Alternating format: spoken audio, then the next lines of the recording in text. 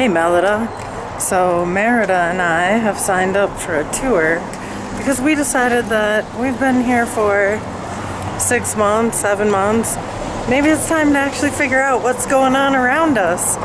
So hopefully the tour guide will be nice about letting me film and we can actually give you stories of what's going on with all these beautiful buildings in Puebla.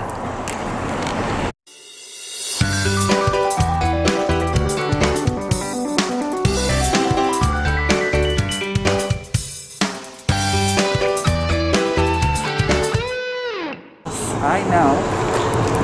Alright, we're on the tour with Ernie. We're gonna go see the cathedral. Yeah. The word actually Zócalo comes from a funny story from Mexico City itself. That in Mexico City, after our independence, there was the idea to create a monument for the independence of Mexico. But they only get to build the Zócalo. The Zócalo is the very basement, like this. Just the very basement of any monument. Okay. So the project never actually grow, but people start to say, I see you at the Zócalo, I see you at the Zócalo, I see you at the Zócalo. That became so popular, the word of Zócalo itself, that now every main city of Mexico itself, the downtown, it's called Zócalo. Oh, I see. So it's kind of like actually the foundation of the monument. Of the monument, but it's also the foundation of the city now, the center. And something similar happened to Puebla itself. Okay. Why? Because the word Puebla itself, the word Puebla in the 16th century, it's kind of the action of to populate.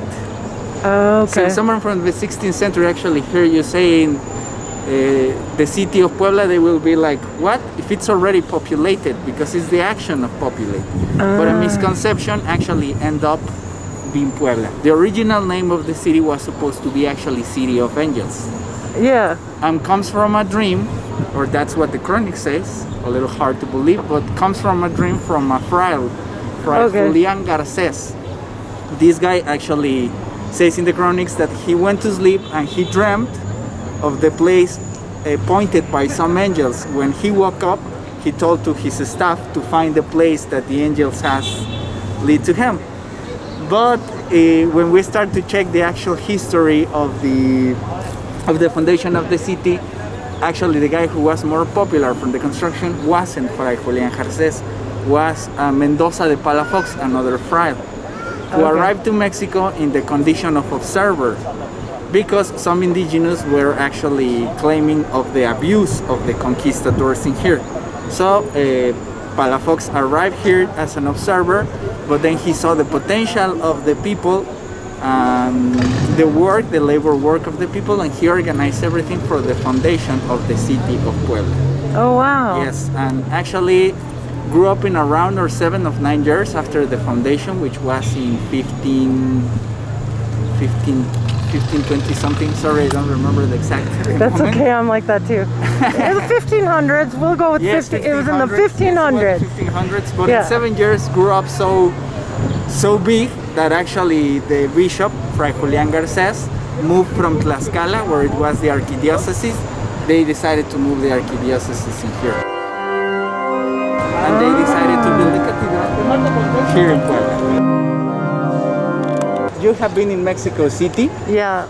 You entered to the Cathedral of Mexico City. Amazing. You remember the Cathedral of Mexico City? Yeah. It's the same design. Okay. It's basically the same design. It's what we know in the architectural a basilical design.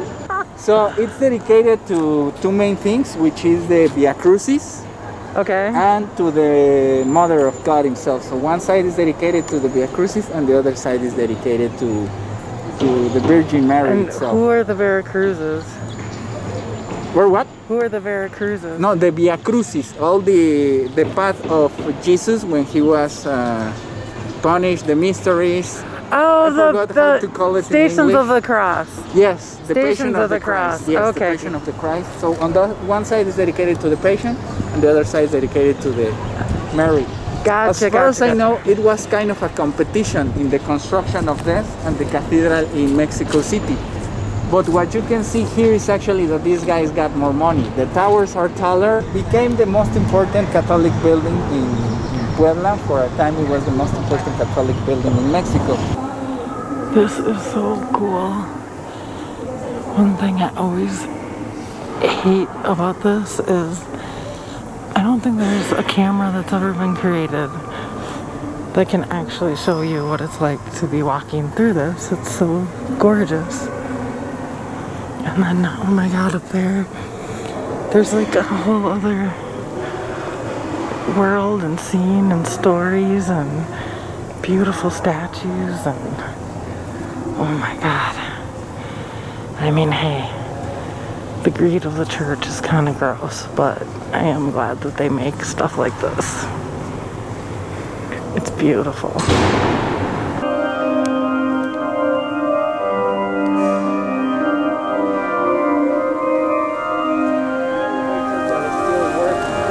Okay, so say that again because I just turned the camera on. So this is your favorite building because... It's one of my favorite buildings. This one is the Building Maria. Okay. Because it's basically surrounded by neoclassical buildings and Baroque buildings from the 16th and 17th century. But this one is from the 19th century and the style is completely different, that we know as eclectic, because mixes several styles. As you can see, it has a little bit of Gothic in the towers, but also some Mudéjar style, which actually you can see it there. You can turn the camera into that direction.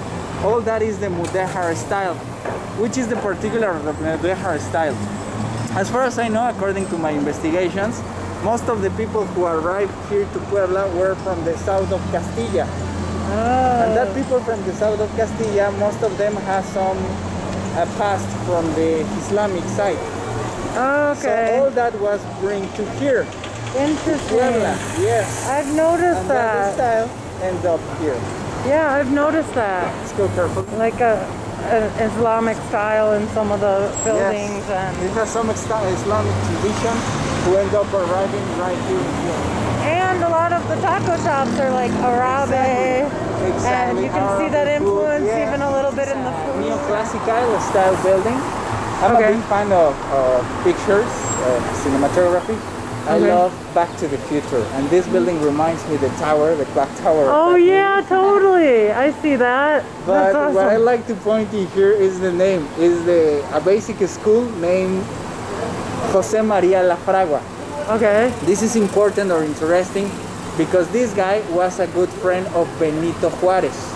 Okay. And also a supporter of Benito Juárez. Benito Juárez was the president after the Reform War in Mexico. He was the president, and then Maximilian came, and then he the one that came back. Exactly. Okay. That was the president. He was the double dipper president. Exactly. So this guy, La Fragua, was one of his supporters, and he was originally from Puebla. So you get to see one important basic school in Puebla, in downtown Puebla, named after La Fragua. Okay, so we're walking towards the Luche Libre arena. The wrestling arena here in So now this wasn't the first one. The first one is from Mexico City, right? Exactly. The tradition of the wrestling is from Mexico. Cut and action. Oh, that was nice. Guy was letting me know Merida was mixed up. Okay. So I was telling you that this sport tradition of the wrestling is very important in Mexico, and Puebla itself has its own arena, which is still working. Of course, it's closed now, but it's still working. We still have some wrestling events in here, and as you can see, it's very close from downtown. Yeah. Which means that it's a crowded place when these events happen. This is the entrance. Ooh. I got some legends like the Last Warrior, Último Guerrero, Carístico, Negro Casas. Negro Casas is a classical. I only know like what is it, like Red Demon, the old 50s. I don't know any of them. I'm terrible with this. I think it's fun to watch, but I don't know we have anything. some legends, for example. One of these is from the family of Último Guerrero, Negro Casas. Negro Casas, it's a whole legend. Negro Casas, it's a guy who's, I think it's almost 60 years, or he's around 60, and he's still fighting, and he's still being one of the best matches. Negro Really? Casas. Yes, I love to watch 60 years old and still going. All right. Sorry, there is no picture of him here. There is Rey Mysterio, of course. He's very well known in the WWE. Okay. And this guy, I think that it's family of the Negro Casas and these guys. Carístico, Flyer Junior, I think that is one of this. Flyer Junior is a guy who actually likes to jump and fly a lot. Okay. So one of the traditions or one of the good things of the Mexican wrestling is actually that. The flying, the jumping, all the show that comes along. So I deeply recommend it to see Mexican wrestling. Oh, I want to see it. I don't understand it, but I want to see it. This looks amazing. This is the entrance? Yes, this is the entrance. This is so tiny. Oh, yes. But then it's a huge arena, right? Yep. Oh my, so all of this is the... This is the taquilla, sorry. This is the entrance itself. Oh, okay. The Oh, design that's is where you get actually your basically ticket. similar to the Okay, to this the one makes in more Mexico City. Okay. That's the entrance. Wow, okay. You got it? Yeah, I think they should have just taken bullfighting rings and turned them into these. Now that you mentioned bullfighting, you're gonna interest one part that we're gonna see. We're Let's gonna see go it? back. Alright, let's go back. So this is the square of the frog. You can see the flea market in here of antiques. Okay. Mostly antiques. You can find basically anything, of course. Yeah. But the most important or the most interesting is actually to visit the flea market that comes from this area. Because you can find basically anything you can imagine. These are for miracles. Yeah. If you get a miracle, you can kind of have the obligation to make a drawing about the miracle and thanking to the saint in there. Oh, okay. I know that they're like traditional here, and Frida likes to do them. Yes, Frida used to make a lot of that. So she gave things.